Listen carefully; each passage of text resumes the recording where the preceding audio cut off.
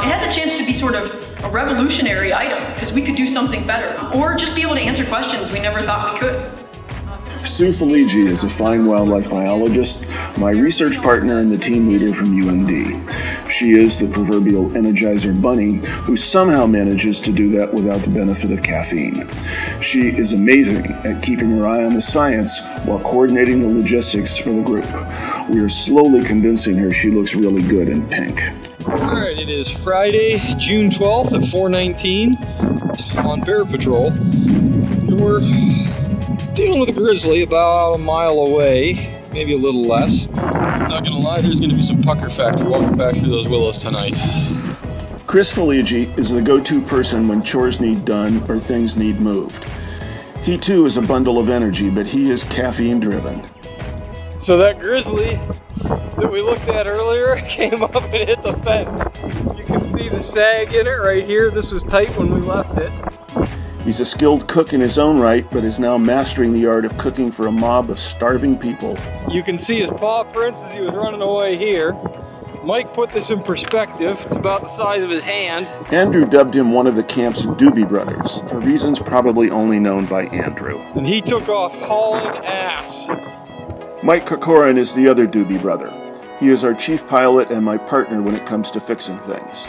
We flew the wings off this little aircraft when we were up there. Batteries, I can tell you exactly how long they work, and that's different than what the box said. I assure you, it's way off from what the box said. Typical of skilled helicopter pilots, he is maniacal about organization, and that is a major reason our UAV work has gone so well. He's the only person who drinks more coffee than Chris. Andrew Barnes is the senior graduate student on the project. He's becoming a master at keeping the station running. He provides a level of subtle entertainment for those of us who watch carefully. And among the most important things I keep in my journal are obviously my data and day-to-day activities, but I also record meals, and often it's a lot of meat and carbs. Fresh vegetables are hard to come by. Yeah. He is hardcore when it comes to getting the science done and done correctly. For some odd reason, he's very proud of his dainty feet. Sam Hervey is the new Andrew in training. He is of the Chris mold of moving heavy loads through tough terrain with no complaints. He only needs a bit of, I would call it end-of-day encouragement with promises of the snack of the evening. Chris is fun anywhere, but he likes pranks. Andrew's big thing is he loves Pop-Tarts. So Susan brought up, I don't know, like a box of 24 Pop-Tarts or something like that. And just to screw with Andrew, he would eat a Pop-Tart and stuff the wrapper in Andrew's coat pocket every day and just let them accumulate. I don't even know if you ever found them or not. He is the one person in camp who's always smiling. Yeah. Or is that really a sly grin? Okay, everybody stay clear. 3, 2, 1, launch.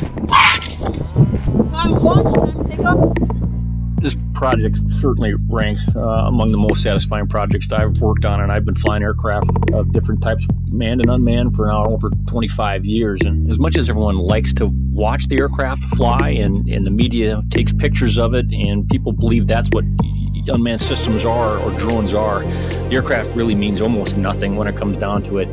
The real information is driven by the sensors. You could easily see on the imagery goslings, baseball-sized objects, all the way through the park area that we had covered. Without question, non-rated pilots can fly these systems just as professionally, frankly, if not more so than historically trained pilots that come from manned flying. These folks did a fantastic job. I think this team's just getting warmed up. Having run this operation for nearly 50 years, I find the UND crew to be a delight to work with, committed to the science and the work. They fully understand that safety comes first, quality science second, and fun third, but a damned important third. As a group, they've embraced the near-communal lifestyle of La Perouse Bay, driven by a from each according to their ability and to each according to their needs kind of philosophy. Happily for me, their abilities are amazingly extensive and their needs are few. Well, there is scotch and of course good food. Rocky has had this rule, I think since camp has been started too, that no matter what goes on, drama or no drama, if you're mad at someone for the day or whatever, everyone comes together and eats supper together. What do you eat?